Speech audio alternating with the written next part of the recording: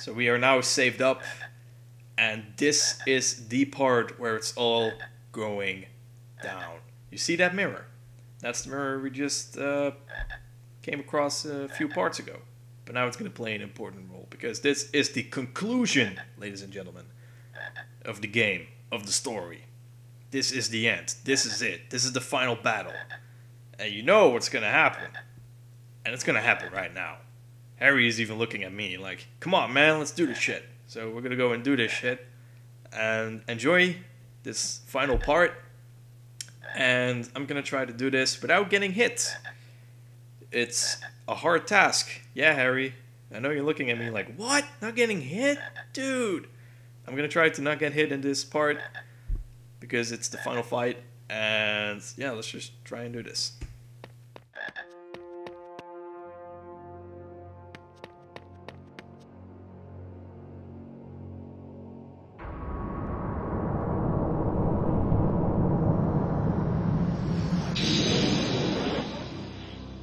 Wow.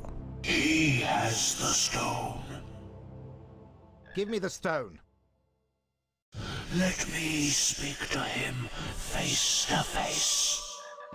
Master, you're not strong enough. I have strength enough for this.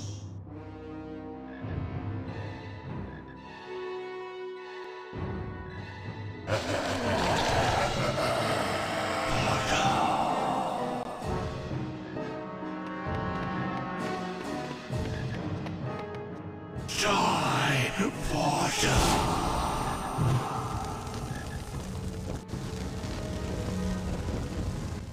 Alrighty. So the first part is really easy. We're gonna knock these pillars down on Voldemort. Then for part 2, we're gonna stand behind this obstacle. It'll break down. And then he's gonna reposition him again here. And again, we knock the pillar down. And then we're gonna stand behind here, and then I think you get the idea. Right? So you're probably thinking this is the most boring boss battle ever.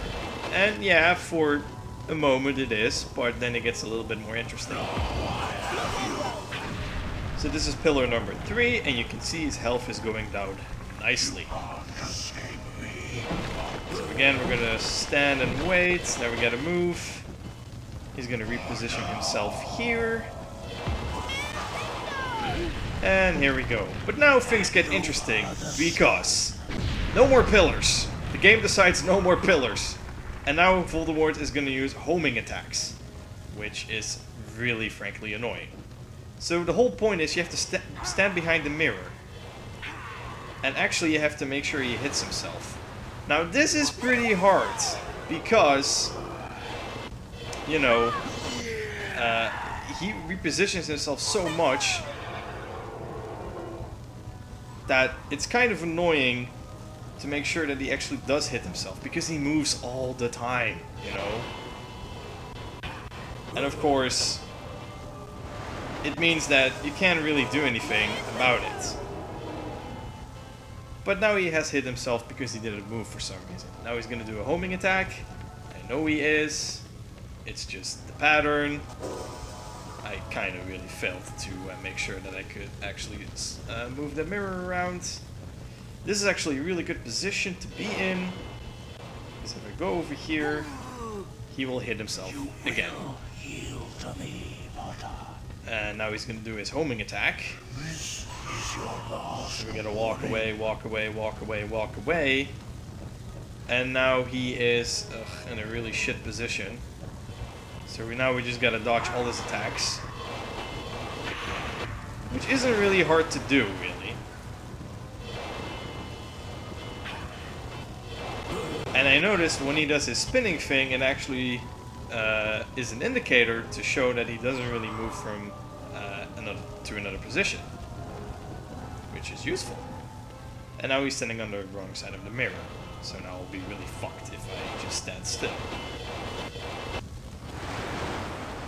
You see, so now he is just doing his thing, but I was way too damn late to actually, you know, spin that mirror around. You know, which is really annoying. So let's just cast Flipendo while I'm trying to dodge this homing attack. And of course the fucker moves. He moves. Ow! I just got hit there. Come on! He just didn't hit himself, did he? Fuck, dang it. This isn't good because this is a homing attack. It actually didn't hit him, right? You see, this is the problem with this fight. It's so chaotic. It doesn't make any sense. And it's actually really hard for me to not get hit in this battle because I don't know why. It's just so ridiculously random. It just really is a mess.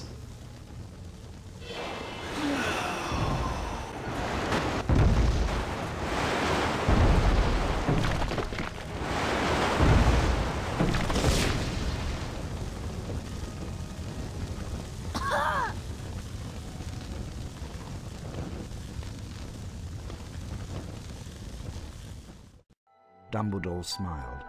What happened down in the dungeons between yourself and Professor Quirrell is a complete secret, he said. So naturally, the whole school knows. The stone had been destroyed, but Harry remained fearful that its loss would not prevent Lord Voldemort's return. Dumbledore nodded, sharing his concern. Nevertheless, Harry, if our battles do no more than slow Voldemort's return, with luck he may never regain his power at all. So the stone's gone, said Ron finally. Harry nodded and wished it good riddance. Then Ron produced a brand new famous witches and wizards card from his robes and handed it to Harry. You've got the whole set now, Harry, Ron said. Harry was stunned. Harry made his way down to the end of the year feast alone that night. The great hall was decked out in green and silver to celebrate Slytherin winning the House Cup. When Harry entered, there was a sudden hush.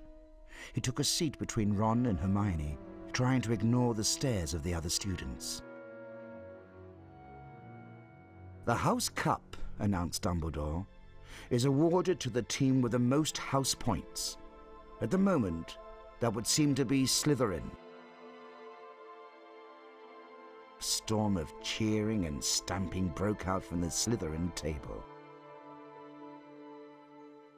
However, continued Dumbledore, in recognition of Mr. Harry Potter's pure nerve and outstanding courage, I award Gryffindor 60 points.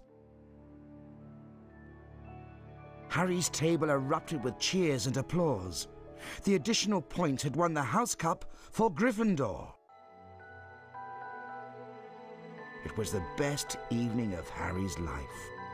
Better than winning at Quidditch or Christmas or knocking out mountain trolls. He would never, ever forget tonight.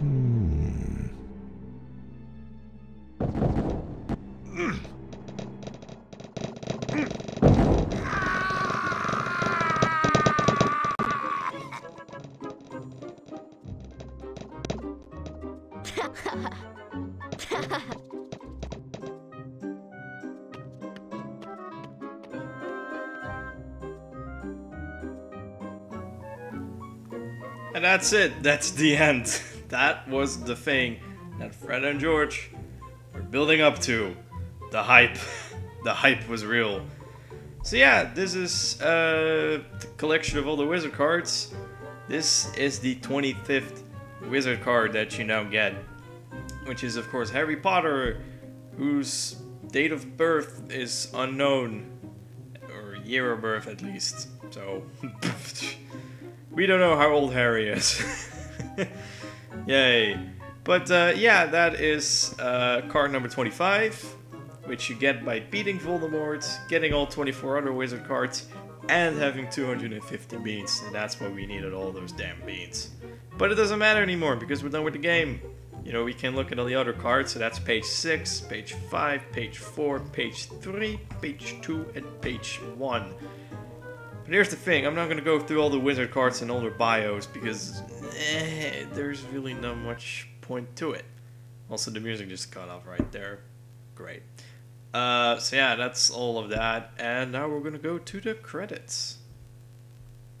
I'm just going to move my mouse away there.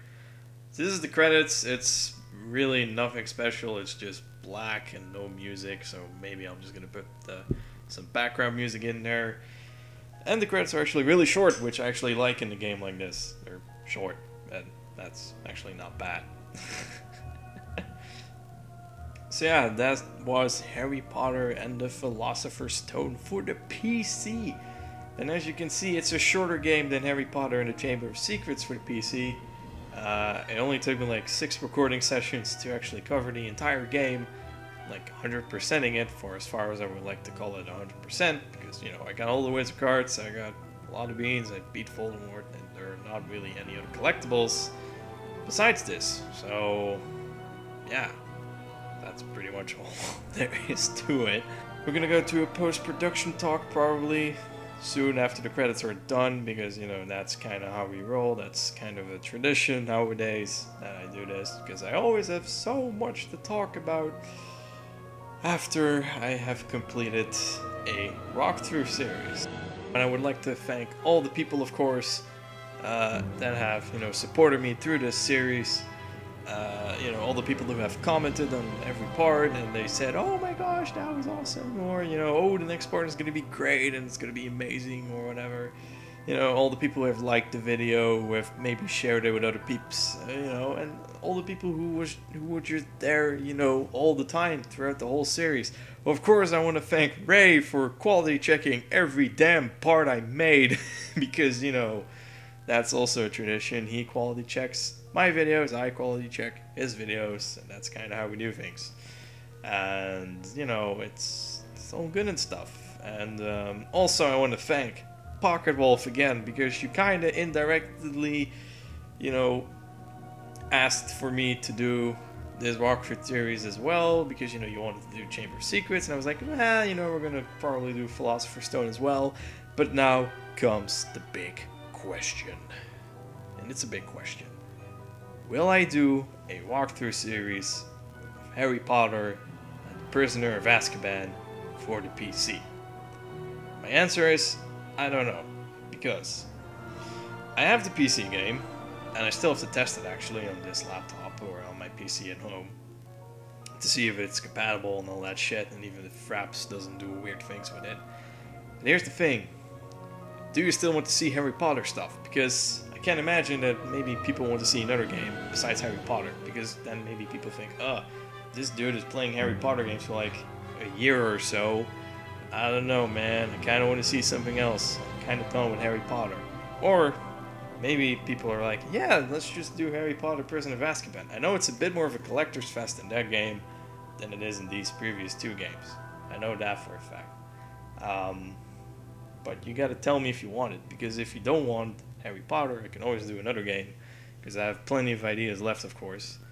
A bit of the nostalgia route, some of them are a bit more different, a bit more modern, but, you know, modern games and all that, but with a retro twist to it, so, you know, maybe not, maybe you want to watch that as well, but, you know, that's all just for, you know, you just gotta let me know, because I don't know. Because I'm not saying I don't want to do it, or I'm saying I'm kind of demotivated to do it, but I'm just saying, if you want something else than a Harry Potter game for the damn PC, then you gotta let me know, because I'm happy to do it, but only if there's demand for it. And for those who are asking, no, I'm not going to do any more Harry Potter games after that. Because I have the 4th game on the PC and it's a piece of shit. Right, I said it. It's a piece of shit. And I think that was really at the point where video games based out of movies were starting to suck. Really. That was probably the point where movie tie-in games sucked. And I really hate Harry Potter 4. I actually never beat it because I hated it. I hated that game. I hated the whole style of it. It wasn't free roam anymore. It's linear. Well, not even linear. Yeah, it's like linear, almost platforming shit. I hate it. So yeah, no, that was I'm not gonna do that. So I'm not gonna do Harry Potter 5 or Harry Potter 6 or Harry Potter 7 Part 1 or Harry Potter 7 Part 2 for the PC or something because I don't have those games. And they're all probably very shit, from all I know. But Harry Potter and the Prison of Azkaban for the PC, that's a cool game. Solid game. I like it. Well, maybe not as much as these two, because the style is actually quite different as well. But, you know, that's it. That's Harry Potter and the Philosopher's Stone for the PC. Hope you enjoyed it. I certainly had fun making it, and there were less problems with making this walkthrough series than the one of the Chamber of Secrets, because that game just gave me just so many problems time after time with fraps. This one as well. This one kind of failed on me too sometimes with the fraps. But the biggest problem, I'm gonna tell you this though.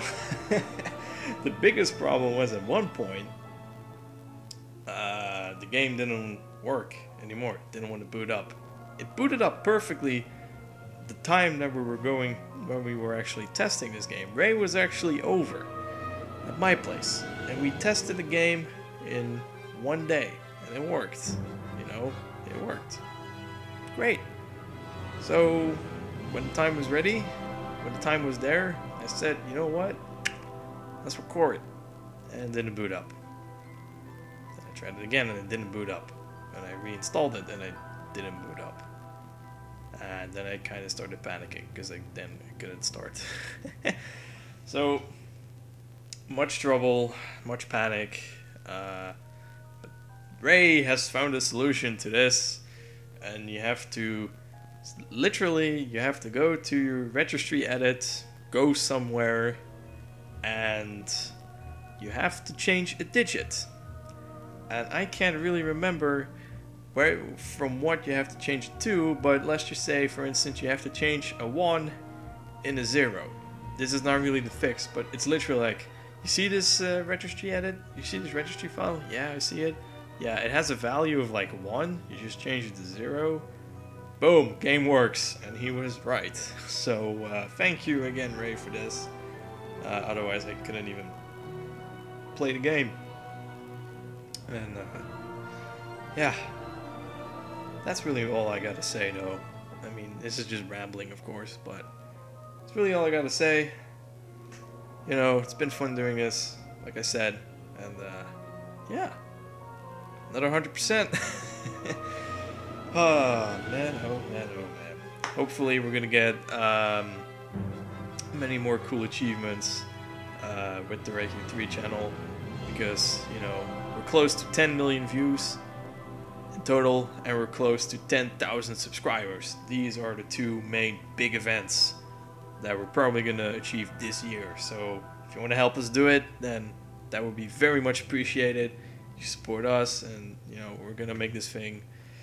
We're gonna keep doing it. You know, that's the thing. We're gonna keep doing this because I really like it. Ray likes it. You guys seem to like it, even if it's a small audience. I don't care. It's the thought that counts. You don't have to do it for a big audience. You just have to do it for those who love it.